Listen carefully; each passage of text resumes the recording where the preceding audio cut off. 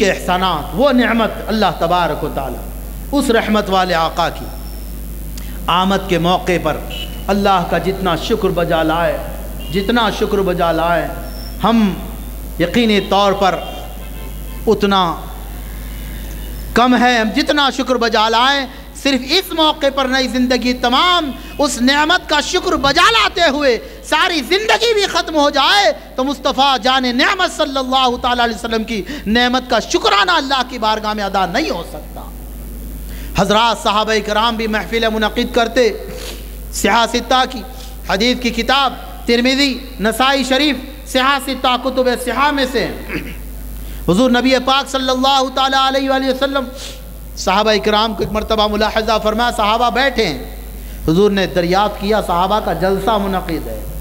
جلسہ بیٹھک ہوتی جلسہ کہتے ہیں۔ اس جلسے کی وجہ حضور نے پوچھی، میں اجلسکم، اے میرے صحابیوں بتاؤ تو تمہارا یہ جلسہ منعقد کرنے کا سبب کیا ہے، کس چیز نے تمہیں بٹھا رکھا ہے؟ صحابہ نے عرض کیا، جلسنا ندعو اللہ ونحمدہ علی ما ہدانا ومن علینا بک۔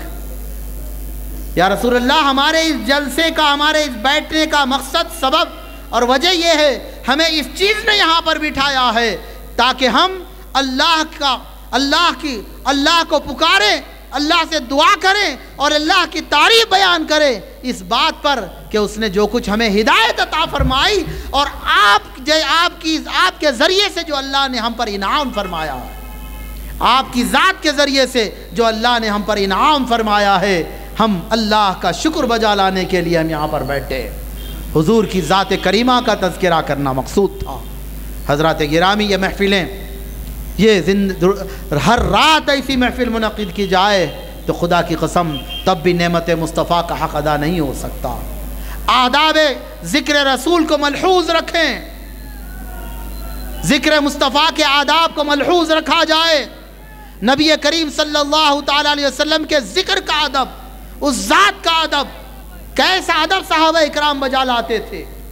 نبی پاک صلی اللہ تعالی علیہ وآلہ وسلم کا ذکر بغیر وضو کے ذکر آداب میں سے باوضو ذکر کریں، ذکر کی محفل میں شریک ہو، باوضو ذکر کی محفل میں شریک رہیں۔ آداب ہے حضور کی ذات کریمہ، وہ سرتاپا، وہ بارگاہ ہے کہ جس کے آداب کے تعلق سے اللہ نے قرآن میں احکام نازل فرمائے ہیں۔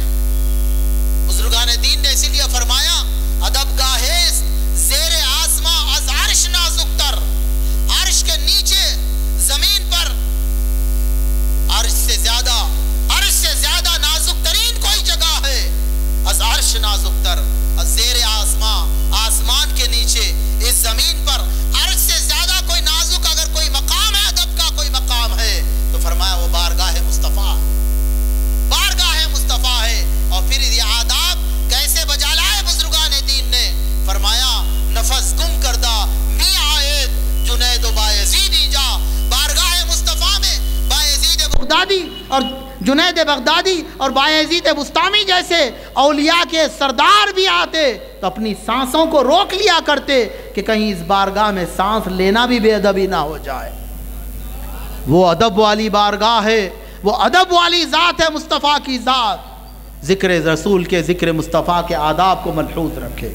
حضرات گرامی، تو میں عرض کر رہا تھا نہ صرف مردوں کے لیے، خواتین اسلام کے لیے بھی آقائے رحمت صلی اللہ تعالی علیہ وسلم کی ذات کریمہ جس نے عورت کے سر پر عزت کی چادر ڈالی، اس کو احترام کا مقام دیا، ایک ماں کی حیثیت سے قرار دیا کہ اے انسان، تیری جنت تیرے ماں کے قدموں کے نیچے ہے، بیوی کی حیثیت سے اس کو عزت دی۔ فرمایا وَلَهُنَّ مِثْلُ الَّذِي عَلَيْهِنَّ، مردوں کو جو حق حاصل ہیں عورتوں کو بھی وہ حق حاصل ہیں۔ اور فرمایا تم میں سے اے انسان مردوں، تم میں سے سب سے بہتر وہ ہے جو اپنے گھر والوں کے پاس سب سے بہتر ہوگا، اپنی گھر والی کے پاس جس کے اخلاق اچھے ہیں وہ لوگوں کے پاس بھی سب سے بہتر، اللہ اس کے رسول کے پاس بھی سب سے بہتر ہے۔ عورت کو مقام دیا۔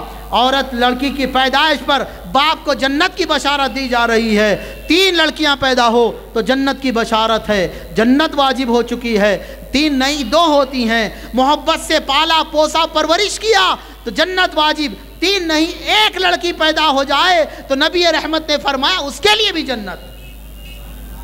باپ کی حیثیت سے نہیں، محض بھائی کی حیثیت سے، بھائی کی پرورش میں بچیاں آ گئی، باپ کا انتقال ہو گیا، بھائی کی پرورش میں بہنیں آ گئی ہیں، آقا نے بھائی کو بھی نواز دیا، کسی بھائی کی پرورش میں 3 بہنیں آ جاتی ہیں، محبت سے اپنے بہنوں کے حق ادا کرتا ہے، اس کے لیے جنت ہے۔ صحابہ نے عرض کیا 2، حضور نے فرمایا 2 بہنوں کی پرورش پر بھی بھائی کو جنت ہے۔ صحابہ نے عرض کیا 1، حضور نے فرمایا اگر کوئی بھائی اپنی بہن کا حق ادا کرتا ہے، باپ کا سایہ 60 سر اڑ گیا، بہن کی محبت سے پرورش کیا، اس کا حق اس کو ادا کیا، آقا نے اسے بھی جنت کی بشارت دے دی۔ اللہ اکبر۔ عورت کو باعث رحمت یہ تصور کس نے دیا دنیا میں؟ وہ پیغمبر اسلام نبی رحمت نے دیا۔ عورت رحمت کا ایک تصویر بنا دیا، اس سے محبت کا ایک تصویر بنا دیا۔ نبی پاک صلی اللہ تعالی علیہ وسلم نے دنیا کے سامنے اسے وہ اہمیت والا مقام دیا۔ جس وقت بیوہ کو دنیا میں جینے کا حق دنیا نے چھین لیا تھا، شوہر مر گیا تو ہماری اپنی ہندوستان کی قدیم تہذیب تھی، پتی کے ساتھ ستی کر دیا جاتا پتنی کو۔ شوہر مر گیا، اب یہ منحوس ہے، انہیں دنیا میں رہ گئی، اسے جینے کا حق نہیں، ایک مردہ مرا ہے اس کے ساتھ زندہ بیوی کو جلا دیا جاتا۔ اور عرب کی سرزمین پر ایسا ماحول کہ گھر کے سیدھے دروازے سے بیوہ داخل نہیں ہو سکتی، وہ پیچھے دروازے سے آنا، وہ برتن الگ اپنا استعمال کرنا، بیوہ کا برتن دوسرا گھر والا استعمال نہیں کرتا، ایتی منحوس اور اچھوت بنا دیا گیا۔ کیا اس کے ساتھ کون شادی کرے گا؟ ارے اس کے زندگی کا، اس کے ساتھ زندگی اس پر اتنی تنگ کر دی گئی، زمین زندگی اس کے لیے اجیرن بن گئی۔ نبی رحمت نے نہ صرف زبانی پیغام دیا بلکہ اپنا عملی پیغام دیا، پریکٹیکل۔ نبی پاک صلی اللہ تعالی علیہ وسلم 25 سال کے خوبرو جوان جن کی خوبصورتی کے سامنے چاند و سورج کی روشنی شرما جائے، وہ خوبصورت حسین و جمیل جوان 25 سال کے، حضور نے 40 سالہ بیوہ جن حضرت خدیجہ کو تمام تا قیام قیامت آنے والی ایمان والوں کی ماں بنا دیا، ام المومنین کا اعزاز عطا فرمایا۔ خدیجۃ الکبریٰ بیوہ تھیں، حضور نے ان سے نکاح فرمایا، کنوارے 25 سال کے حضور 15 سال کی بڑی اور بیوہ حضرت خدیجہ ہیں۔ حضور نے نکاح فرما کر دنیا کو پیغام دے دیا، بیوہ کوئی منحوس نہیں ہوتی، دیکھو محمد مصطفیٰ اس سے حق کر رہے ہیں۔ زبانی عملی پیغام دیا حضور نے۔ یہ خواتین ان احسانات کو فراموش کر بیٹھی۔ تمہاری عزت کہاں تھی دنیا؟ تم پیدا ہوتے تو تمہیں قتل کر دیا جاتا۔ اے عورتوں، تمہاری پیدائش پر باپ اور خاندان کی پیشانی پر بل آ جاتے، چہرے ترش رو ہو جاتے، اور پھر ان مرجھائے ہوئے چہروں کے ساتھ لڑکیوں کو زندہ گڑھا کھود کر دفن کر دیا جاتا۔ تاریخی حقیقت ہے، یہ کوئی قصے کہانیوں کی بات نہیں۔ پہاڑوں کی بلندیوں سے پھینک دیا جاتا وادیوں میں، اور افسوس بھی نہیں کرتا پھینکنے والا، اپنے ہاتھ سے اپنی معصوم، اپنی کوکھ سے جنم لینے والی بچی کا گلا گھونٹ دیتا، اور اس پر افسوس بھی نہ کرتا بلکہ فخر سے بیان کرتے، میں نے اتنی اپنی بچیوں کو قتل کیا ہے۔ یہ پتھر دل تھے وہ۔ محمد رسول اللہ فاران کی چوٹیوں سے، ان بلندیوں سے، کھائیوں میں ان معصوم بچیوں کو جب پھینک دیا جاتا تھا، ان معصوم بچیوں میں سے جب پھینکا جاتا، ممکن ہے کہ اس کی آہ اور کراہ نکلتی تھی، گلا دبا دیا جاتا تھا، کوئی معصوم اور کمزور ہی سہی، وہ شیرخوار، وہ کمزور ہی سہی، نہ کردہ گناہ، ہلکی سی آواز اس کی نکلا کرتی تھی ہوگی، اسی آواز کا جواب بن کر محمد رسول اللہ دنیا میں تشریف لائے۔ اسی کم سن بچی کی آواز کا جواب بن کر نبی رحمت دنیا میں تشریف لائے۔ قرآن مقدس میں اس کا نقشہ کھینچا گیا ہے۔ وَإِذَا الْمَوْءُودَةُ سُئِلَتْ بِأَيِّ ذَنبٍ قُتِلَتْ، اور اس وقت کو یاد کرو جب کہ زندہ درگور کی جانے والی بچی سے پوچھا جائے گا بِأَيِّ ذَنبٍ قُتِلَتْ، کس جرم میں اسے قتل کیا گیا ہے، किस जुर्म में उसे कत्ल किया गया है, ये पूछा जाएगा। हजरत गिरामी नबी रहमत तशरीफ लाए, फरमाया तुम्हारी पैदाइश पर जन्नत की बशारत दे दी। वो जो अपने हाथों से बच्चियों को जिंदा दरगोर करते, नल्ला दबा कर मार देते, पहाड़ों की बुलंदियों से फेंक कर मार डालते, अब वही अब तमन्ना करने लगते हैं मेरे घर बच्ची पैदा हो जाए, ऐ काश मेरे घर बच्चियां पैदा हो जाए। वो तमन्ना करने लगे। ऐसा इनकलाब लाया नबी रहमत ने महज 23 साल के अरसे में, महज 23 साल के अरसे में ऐसा इनकलाब लाया। तुमने एहसानात फरामोश कर दिए, खातून जन्नत के किरदार को फरामोश कर दिया, फातिमा के बाबा जान के एहसानात तुमने फरामोश कर दिए। इसीलिए तो खातून जन्नत का किरदार तुम्हें पसंद नहीं है। तुम्हें तो एक रंडी का किरदार पसंद है, तुम्हें तो एक फाहिशा का किरदार पसंद है, तुम्हें तो एक जानिया का किरदार पसंद है। उसके जैसा लिबास तुम इख्तियार करना चाहती हो, उसके जैसे हेयर स्टाइल इख्तियार करना चाहती हो, उसके जैसा फैशन इख्तियार करना चाहती हो। बताओ तुम में से कभी किसी ने अपने बाप से कभी पूछा है, अपनी माँ से कभी पूछा है कि अम्मी ज़रा सैयदा फातिमा का लिबास तो बताओ कि खातून जन्नत कैसा लिबास पहना करती थी, खातून जन्नत का पर्दा कैसा हुआ करता था, खातून जन्नत ज़िंदगी कैसा गुजारा करती थी, घर के काम काज खातून जन्नत कैसे करती थी। बताओ कभी तुमने अपनी माँ से पूछा है? तुम तो सुबह से शाम तक, शाम से सुबह तक टीवी स्क्रीन पर तुम भी देखती हो, तुम्हारी वो बेहया और बेगैरत माँ भी देख रही है। उन फाहिशाओं को तुमने अपना पसंदीदा बना लिया, उन रंडियों को तुमने अपने आइडियल बना लिया, उन रंडियों को देखा देखी करते हो, उन जानियों की देखा देखी करते हो। आज बापर्दा महज पर्दा इन्होंने समझा कि काला एक गौन पहन लिया जाए, काली ओढ़नी लपट ली जाए, ये बुर्का है। अरे बुर्का हया का दूसरा नाम बुर्का है, हया का दूसरा नाम हिजाब है। हिजाब तो तुम्हारा चला गया। ये काला अंदर का जो रंगीन लिबास, ये मल्टी कलर्ड जो शर्ट शलवार या जो भी तुमने पहना है, उसके ऊपर एक ब्लैक तुमने एक स्टाइल, तुमने एक लिबास का स्टाइल तुमने इख्तियार कर लिया है। महज पर्दा और हिजाब की बात करती हो। पर्दा और हिजाब तो तुम्हारी आंखों से गायब हो गया, पर्दा और हिजाब तो तुम्हारे किरदार से गायब हो गया, तुम्हारी ज़िंदगियों से रुखसत हो गया है। मेरे आका ने फरमाया क़यामत उस वक्त तक नाजिल नहीं होंगी जब तक कि दुनिया में बेहयाई आम ना हो जाए। हया दुनिया से उड़ जाएगी, आज उड़ गई है। आज हम इससे कबल कभी ऐसा ना देखा करते थे, जो बड़े अफसोस के साथ, बड़ी शर्म महसूस करके, बड़ी गीरत अपने अंदर महसूस कर कर हम ये मंजर देख रहे हैं। हमारी बहनें हम दीगर भाइयों के साथ, चाहे उसका शौहर होगा, चाहे उसका भाई होगा, हम तो ये नेक गुमान उससे वाबस्ता करेंगे। बैठी जा रही है पीछे, ऐसे उसको लपट कर बैठी है, ऊपर से एक हाथ डाला है, कमर पे से एक हाथ डाला है, यूं हाथ डाल कर बैठी है, बेहयाई का नमूना पेश कर रही है। ये मुसलमान औरत है, खातून जन्नत की नाम लेवा है, खातून जन्नत की कनीज़ा का हक क्या ये अदा कर रही है? अल्लाहु अकबर। कहाँ जा रही हो तुम? मगरिबी तहजीब ने तुम्हें क्या दिया है? वेस्टर्न कल्चर ने तुम्हें क्या दिया है?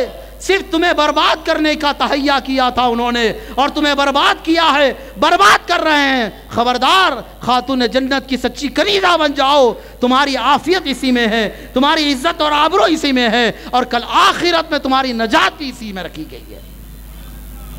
अल्लाह तबारक व तआला हम तमाम पर लुत्फ़ व करम फरमाएँ, और दीगर मकामात पर भी मुझको जानी है।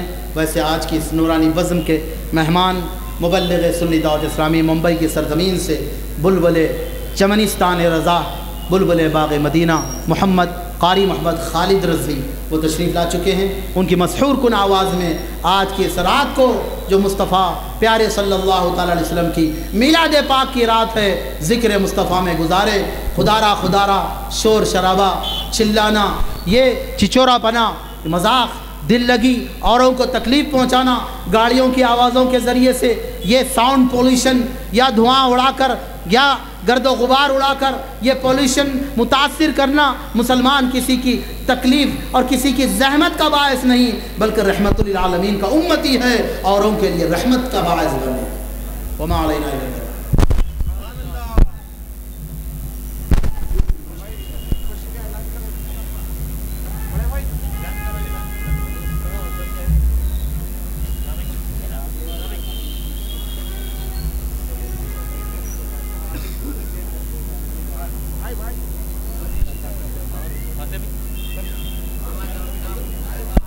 اعتماد فرما مولا کی جانب سے نگران سنی دعوت اسلامی عبد القادر صاحب حضرت کی گفتگو فرمائیں گے. سبحان اللہ. نعرہ تکبیر، نعرہ رسالت.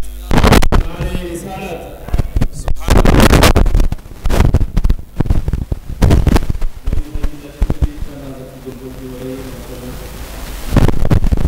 سبحان اللہ. سبحان اللہ. نعرہ تکبیر، نعرہ رسالت، نعرہ رسالت. الحمدللہ آپ نے بھی حضرت کا خطاب سنا. اللہ رب العزت کی بارگاہ میں ہم دعا کرتے ہیں کہ ہمیں ان تمام باتوں پر عمل کرنے کی توفیق عطا فرمائے اور ان باتوں کو دوسروں تک پہنچانے کی بھی توفیق عطا فرمائے.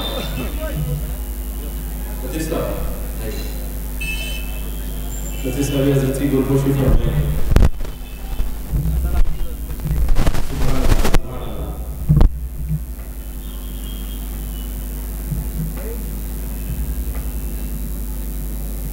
سبحان اللہ.